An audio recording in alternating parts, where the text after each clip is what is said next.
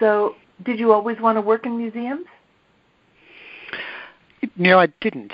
I always liked to go to museums. It was a thing that my parents would talk about all the time. That when I was a kid, I would always ask to go to museums when we were traveling, and they actually found that behavior somewhat odd. But I didn't really think about it as a job. I think until after I graduated college. Huh. So what did you study in college? So I studied a couple of things. I started my studies in college as a physics major because growing up when I grew up, all the little boys wanted to be astronauts before little girls went into space also, and then I suspect maybe some little girls wanted to be astronauts as well. And so that wasn't going to happen because I didn't want to go into the military, which seemed to be the only way to become an astronaut. And so I decided that astronomy would be an interesting pursuit, and I was an active amateur astronomer in junior high school and high school, which didn't put me in necessarily a very, very good social group, but it gave me something to do. Because you're up at night. Because you're up at night, and it's really not a kind of thing that you can, it's not the sort of, I didn't race cars or play sports, so it wasn't that kind of thing. So people didn't quite understand. What's your favorite night sky constellation or star? So my two favorite objects are both in the constellation Orion. The Orion Nebula and the Horsehead Nebula were my two favorite objects. I've added there's a double star Albireo in Cygnus, which I've added because it's the two stars are my children's favorite colors, yellow and blue. My son's favorite color is yellow, and my daughter's is blue. Oh, nice. I have a little bit of a story also. My favorite, what'd you call it, an object? My husband used to we used to go out and look at the stars, and I think my very favorite thing was M13, the globular cluster, which looked to me like a bunch of pearls in black ink. And I always thought it was just so beautiful. And then came to New York and found there was a gallery that was called M13, and it had to do with a bus route. So it was kind of bus route. So that didn't work out. No. Did you always want to work in museums? No. As a kid, I was taken to museums a lot. My mother was an amateur artist, I must say, and she used to take me to the Art Institute in Chicago. We lived in a suburb of Chicago, and we'd take the Illinois Central train up, and that was in the day when the chairs were wicker, the seats were wicker, and they'd flip back and forth depending upon which direction you were headed. But I remember the cafe or the cafeteria, and I always got an ice cream as a reward for going with her. That's the part I remember the most from being a kid. But no, I think my first interest was when I was in school at the University of Wisconsin, and I worked in a slide library as a work-study student, and the slide librarian there was very interested in computerization and cataloging and all that, so I got my first taste of that working there, and that was really wonderful. Just then I got to put the cat out. He's really...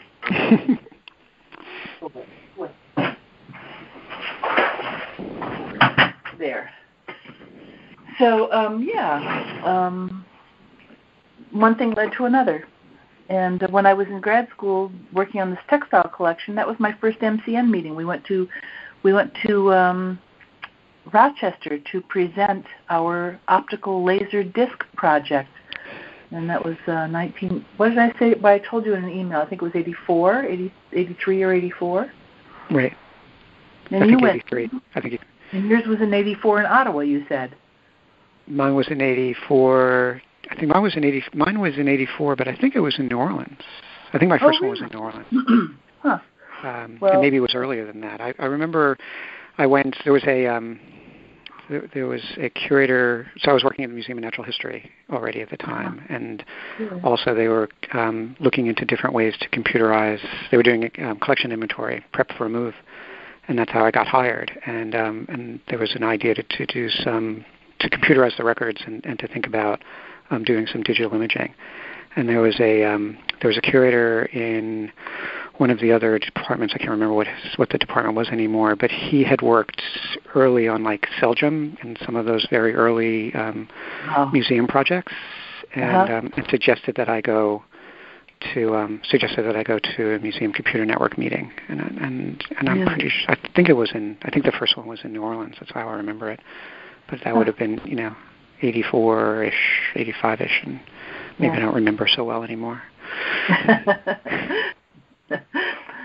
I remember in grad school. No, I was an undergrad, and I took a computer in the arts class, and there was a cold room where the computers were, and we had these horrible little monitors, and I'd try to program stuff, and it was just painful, and I realized it was 10 o'clock at night all of a sudden, and my husband was home wondering where I was. He had the kids, and the time just flew by just trying to get this program right. And it was punch cards. And for years afterwards, the punch cards were used for shopping lists. They were just wonderful. Did you work with punch cards at all? Yes.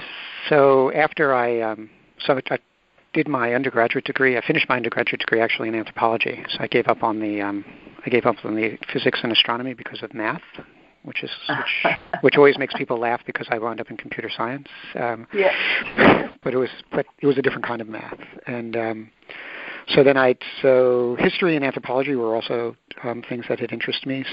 So I switched majors, and I graduated with an anthropology sociology degree.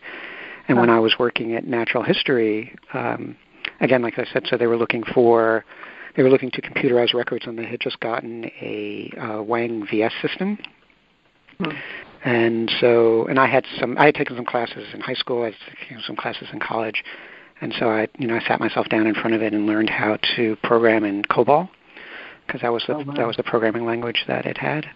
And then the museum had a program that they would pay for school, so they said that if I wanted to go and study computer science, that they would pay for my tuition.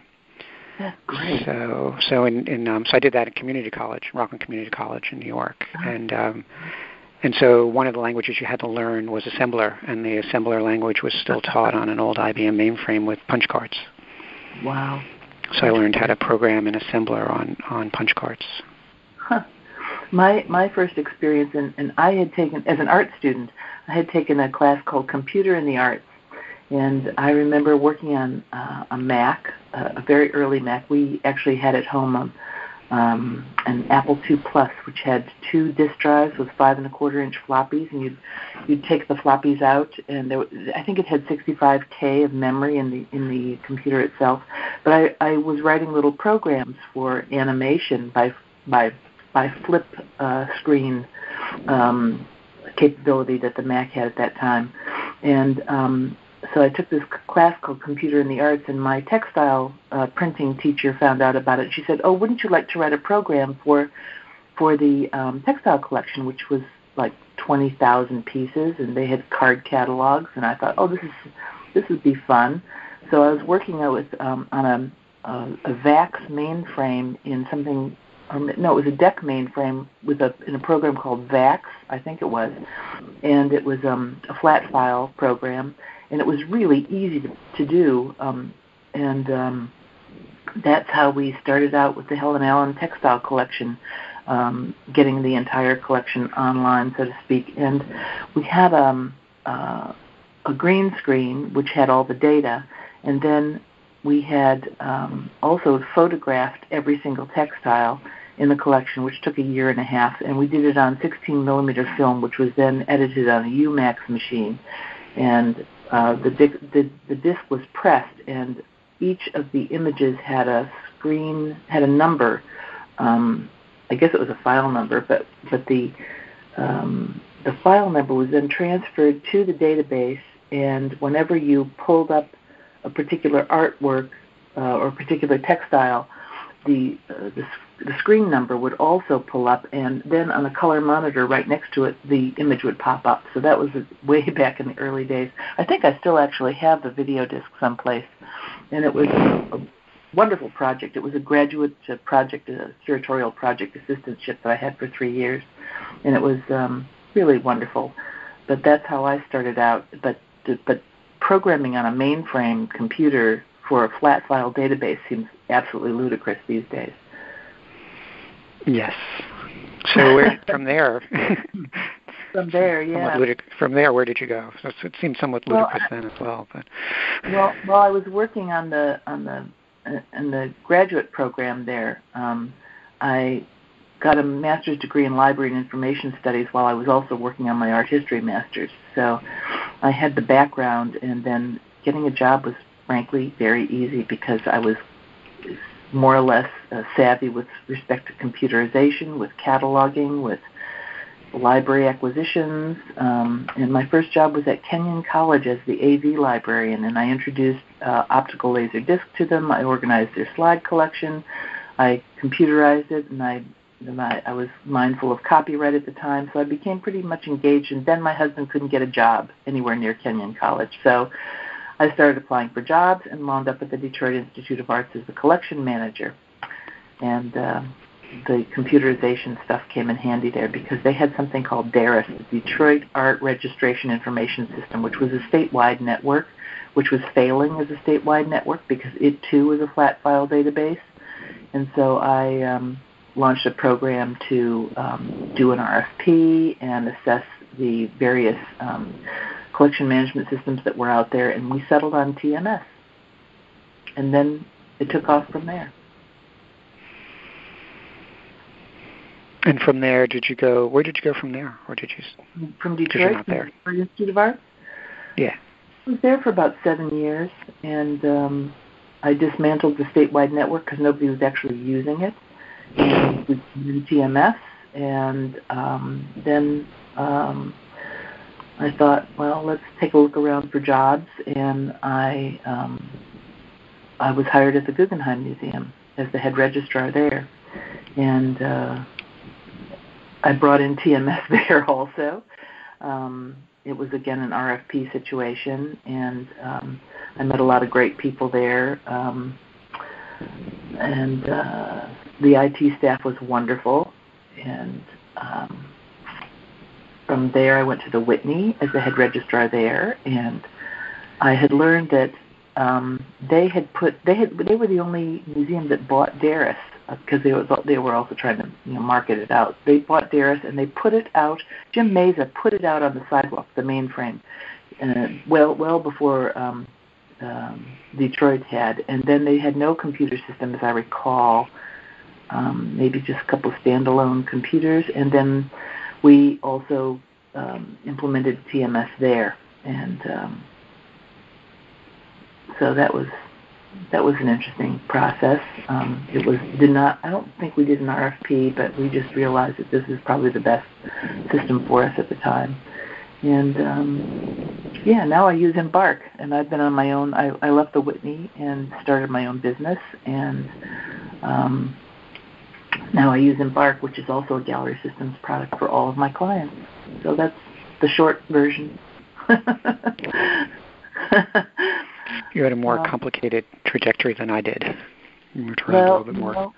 Going from astronautics to head of IT at Philadelphia Museum of Art, that's a stretch. That's a big stretch. It is a bit of a stretch, but I did it without a lot of moves. I went from my undergraduate degree to the Museum of Natural History and to the anthropology department, and like I said, I worked on it was a Mellon grant actually. A bunch of people were hired to do inventory of the collection and restorage. So it was it's interesting that because all that work is still happening in a lot of places, but creating more state-of-the-art storage for the ethnographic collections than were available at that time. So a large-scale move of I was hired at the beginning of a project to move the African ethnographic collection, and so we were doing inventory on cards, 5x6, writing it all down, and as I said, there was an idea that maybe there was a better way to do that, and so And so we tried to get that up and running. The museum purchased a Wang system, and all the departments got one terminal in their main office, and it had a system that actually was an application generator. So you can design screens, and then it would actually build the code behind that in COBOL. And then you could edit, and then you can, once that happened, if you wanted to, you could edit the code behind there if you wanted to add functionality. But it gave you some basic database and data entry functions with doing nothing other than designing screens. And so we did that as a pilot for those ethnographic records. But the institution wasn't expanding that system significantly, and so we moved it off to some PC-based systems, and so we used some sort of prosumer databases of the time. So we used DBase, we used Focus, we used FoxPro, all that stuff that was happening around then.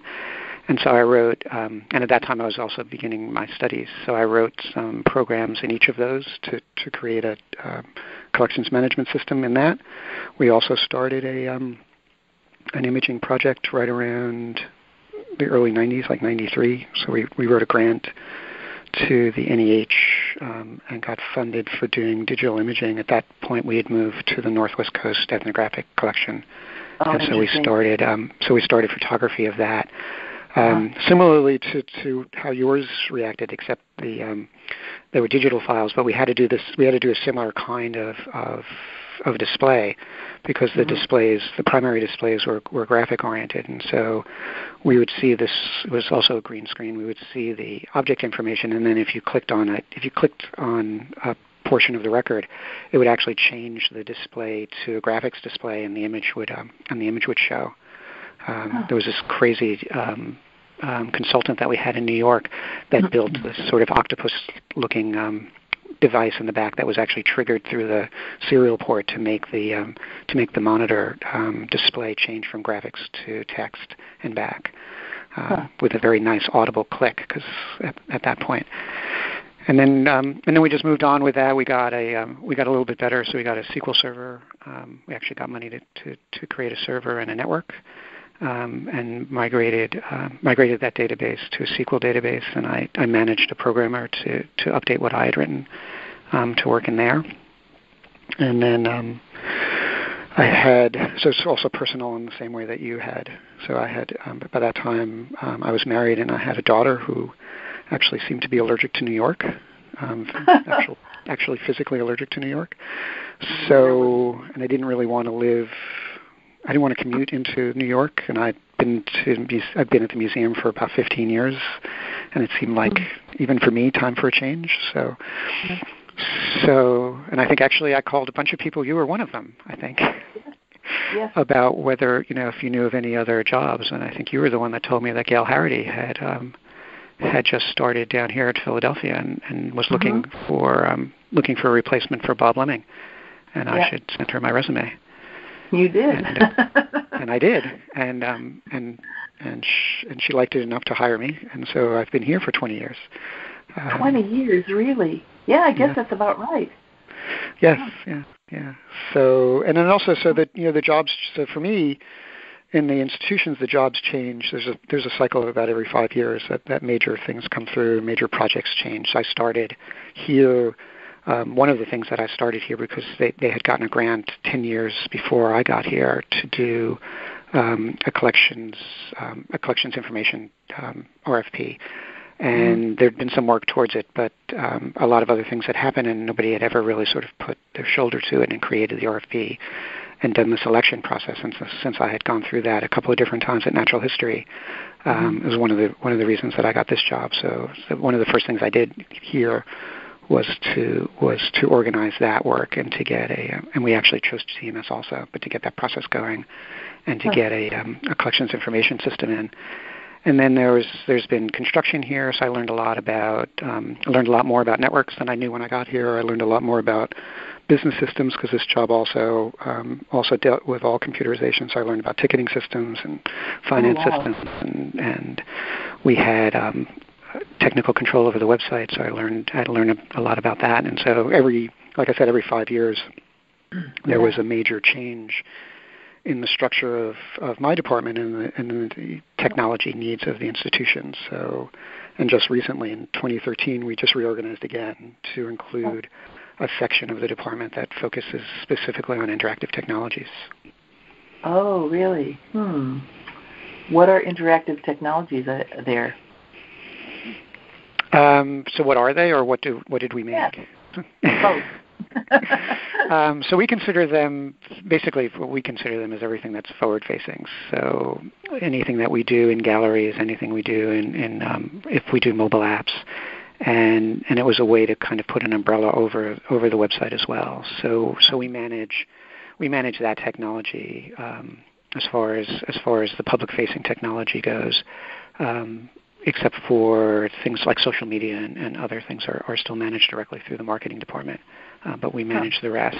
So we've done some nice in-gallery kiosks. We've done a couple of things. We did an exhibit of furniture from our American furniture collection, and it was essentially an environmental space.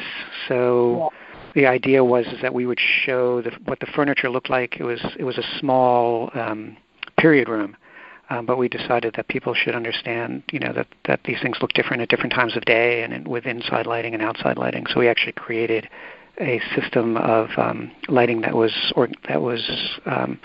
ran on a cycle, but you can also change it from an iPad that showed the room at different stages during the day. So showed it in the morning with sunlight streaming in, showed it in the evening with what gaslight would look like in the room, and showed how the furniture and the objects in the room changed and kind of morphed the room based on light. That sounds really nice.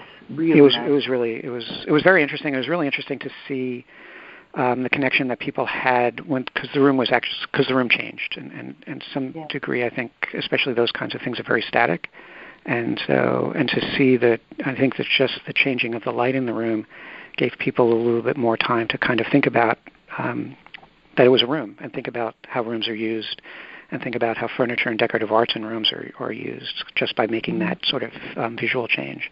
I think it gave people a little bit better sense of why those pieces were there and what we were trying to convey with the exhibit.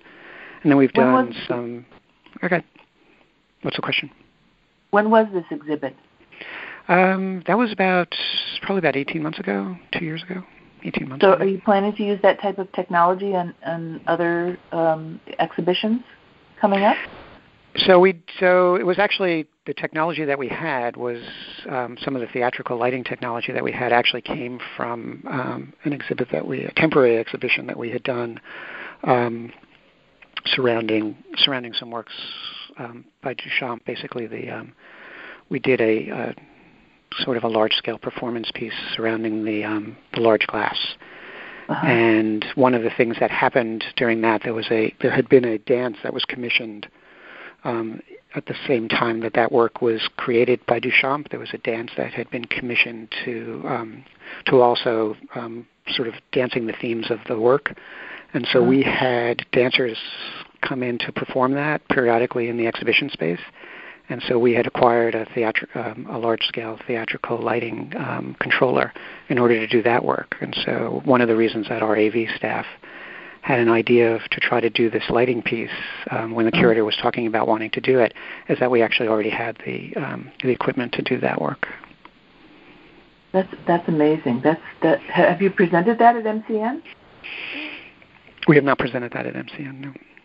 That sounds really interesting. And I was watching the MCN listserv, and there's the discussion there about AV and where it falls within the museum, whether it's part of exhibitions or part of IT. And as I understand, it's more of a collaborative effort there, or does AV report to you? So AV reports to me, or AV actually. So right now we're divided into 3 large groups, and so AV sort of sits in the systems space on our end. Mostly what our AV department does, although I would like them to be able to do more of this kind of creative work, they do a lot of event support. So we have a large special events program, and they do also a lot of meeting support. And so our AV staff is, although obviously they have technical skills and creative skills to do other things, they're primarily tasked to do these large scale meeting support that we do. So that's how they wound up where they are for us. But I think it is it's an interesting problem because there's the creative part of AV, the production part of AV that I think many institutions don't necessarily take advantage of. I know we don't do it as well as we probably could, to take advantage of that skill set for our AV staff to do more of this kind of work.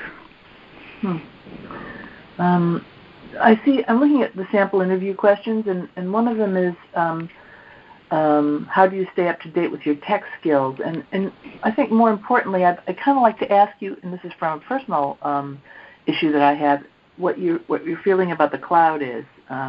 Is it safe? Would you use it? What's the current thinking as far as your understanding goes? Because I've got clients who would like to have their data in the cloud, and I'm really leery about it because what if the cloud company goes out of business and your data is lost? So I'm curious what you think about that. Yeah. So we've both demonstrated that we've been at this for a little while, right? So for me, the cloud is there's cycles in technology. There's a cycle of pulling everything into a central location, and then having remote clients and other ways to access the information that's in a central location. And then there's the decentralized model that sort of came with the beginning of personal computers, where all your information is local, and you find ways to share from your local piece. And so the cloud for me is just another iteration of sort of remote centralized storage and data manipulation. And so the thing about it is, when I talk to people about it, those issues that you just mentioned don't go away. So you still have to make sure that you protect your data. So you have to be mindful about who you pick to store your data. You have to be mindful about what you do to back it up. So you don't use the backup. Probably don't want to use the backup of your cloud provider.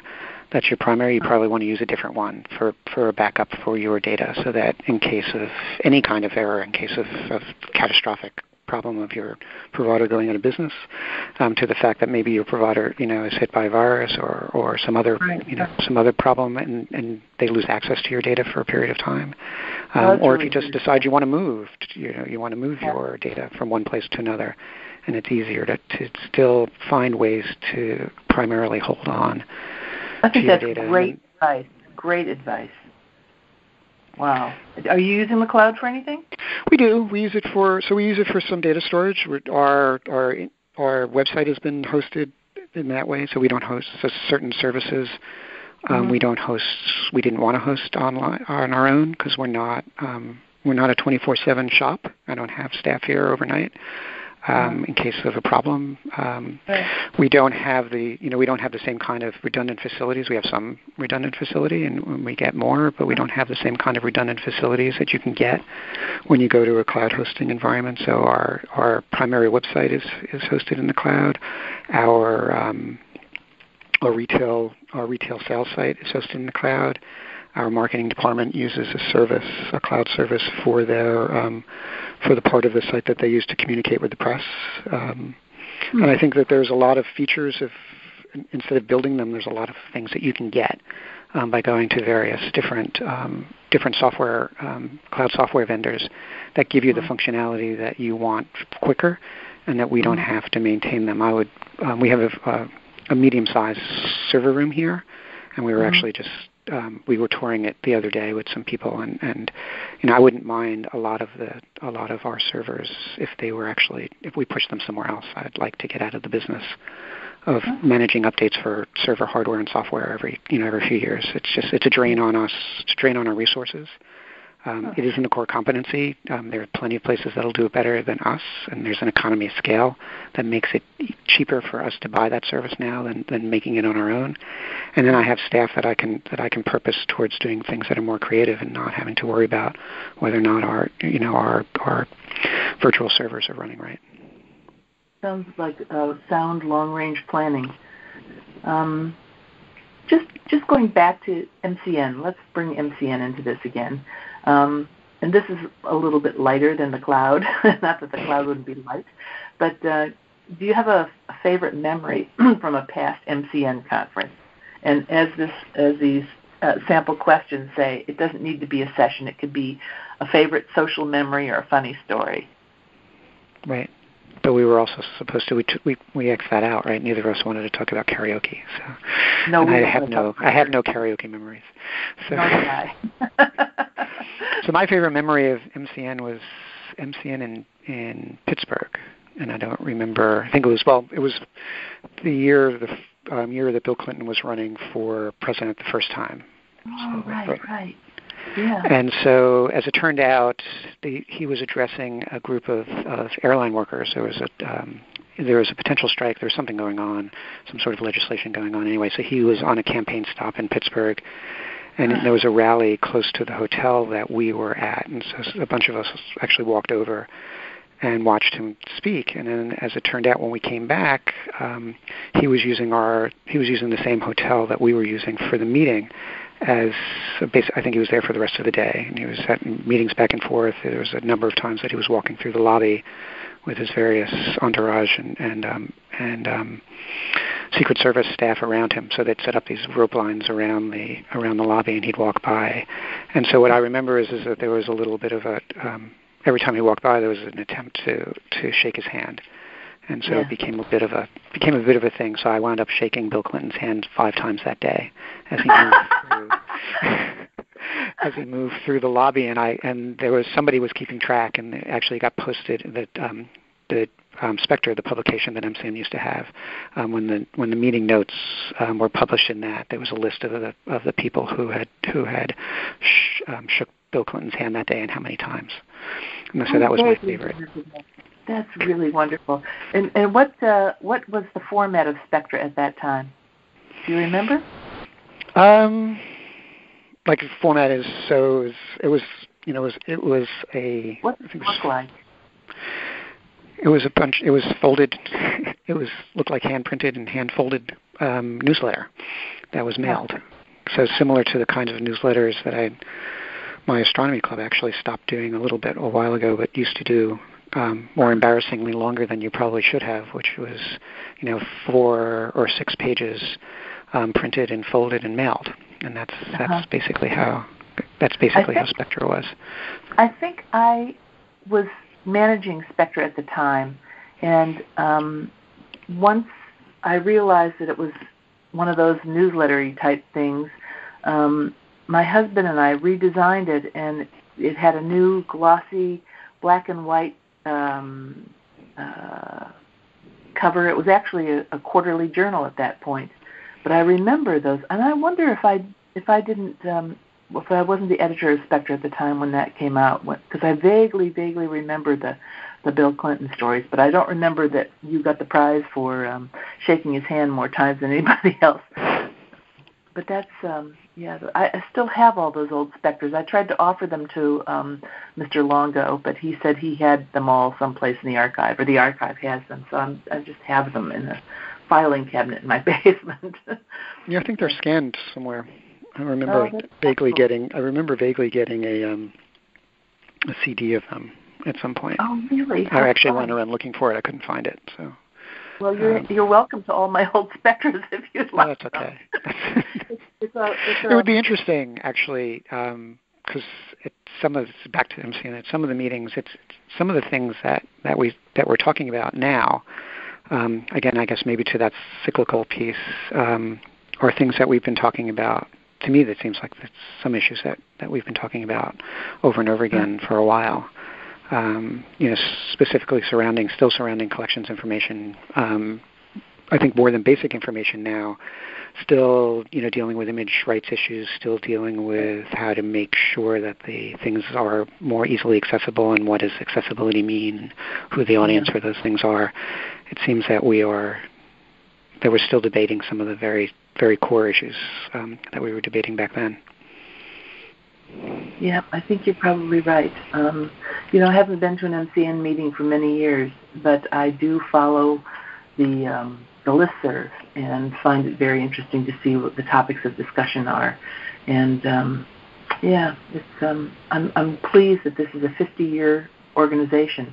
And I'm going to put a little plug in for ARCS, the Association of Registrars and Collections Specialists. We are now 5 years old and deal with some of the same issues that MCN has dealt with in the past. But I'm wondering if we shouldn't have a joint conference the way we used to at MCN when there was, we'd sort of work with another group and have one day of overlapping conference. I remember we did that in D.C., we did that in San Diego.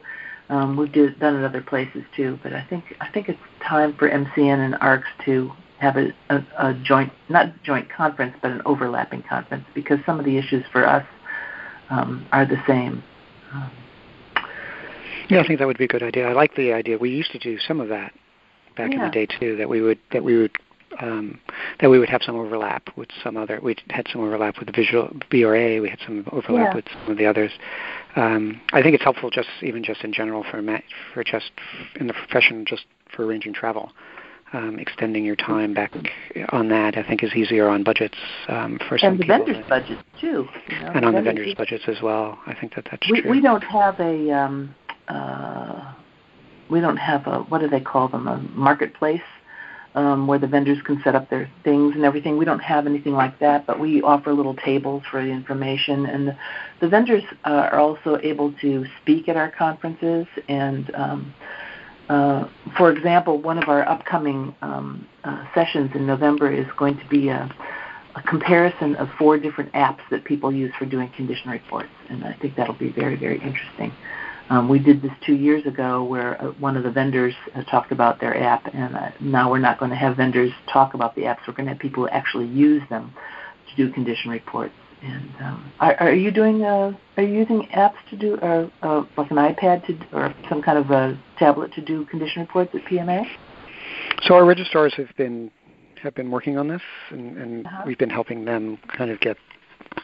We've been helping them get that going. I think that they're not using a specific app. They're using what they're doing is that they're saving condition reports, those condition reports out of TMS, and they're annotating them on an iPad, and then being able to push those back. And I think some of that they would like to see, especially for their condition reports, is and TMS has done this now to a little bit better remote access to TMS and to that function inside that. And I think so. I think they're sort of going back and forth between an app that's specific for that information that then has to find its way back to the object record, or trying to find a way to directly put that back into TMS by using the TMS remote. Yeah. So yes, short answer to your question is yes, we are, and we're doing it in a couple of different ways. That's great. I hope that your methodology will be represented at the ARCS conference. So, I'm wondering. So, what was your before we get away from that? What's your memory? Your MCN memory? I have so many. I remember. I really liked the auction where people brought things from their museum shops. And I remember somebody, I think it was Kathy Jones, who won a cheesehead hat one year. Somebody from Wisconsin brought a cheesehead hat. And I remember I think it was Kathy who won it. I'm not 100% sure. And I also remember, I think Robert Lemming was president then, but we all went to, I think it was a decommissioned church which became a beer bar. I don't know whether it was Philadelphia or Pittsburgh, but I remember flights and flights and flights of different beers on the table, and they were just beautiful, the different colors of beer. I wasn't much of a beer drinker, but I thought it was really a very happy occasion. I also bought for my institution when I was at Detroit Institute of Arts a huge volume set. I think it was nomenclature, or maybe it was a dictionary of some sort, or an encyclopedia of some sort that had like 17 volumes, and I won it for like $10 and gave it to my library, and they were thrilled. So those are sort of the social memories rather than the sessions. Yeah, it was fun. Yeah, that sounds like great fun. I like the idea of doing beer flights in an old church. I It was decommissioned, I'm quite sure. I'm sure, but I think that's a nice setting for that. Yeah. Well, we've been going on for just about a half an hour, and I don't know that anybody's going to listen to a half-hour-long discussion between the two of us. Shall we say thank you for this opportunity to MCN? Yes, I think so. If you want to, the only thing that I think, and we don't have to be three, maybe it could just be one, to end it with the advice that we'd give somebody trying to start out, because I think maybe that might actually be something we have. But maybe we have something valuable to say that they can wait till the end and get something valuable. Well, what advice would you give? So people ask, and we have an intern program here in the summer, and primarily that's the question they ask. They want to know how they can work here. And I think really for me the advice is, and sort of the advice that I've had for myself as I've worked through this, is that the reason that I do this work is that I love the environment. I'm surrounded by people who are singularly dedicated to and love the work that they do, and I think that environment is rich, and it has been a rich experience throughout my career to be around people like that. And I think when you come to this, I think you need to understand that it is a lot about the work that you do, but it's also a lot about where you really have to be caring about where you do it. You have to really like where you're doing it, because otherwise, especially technical work, you can do technical work anywhere, but it is singular. That experience is singular, I think, in museums. And if you do like the people and the environment, it's a career that you can enjoy for a variety of reasons. And if you don't, my suggestion would be to find a different place to do technology work. Interesting.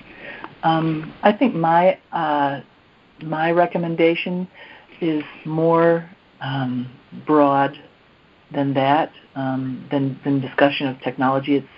It's whatever somebody is interested in doing, to really explore it and to be willing to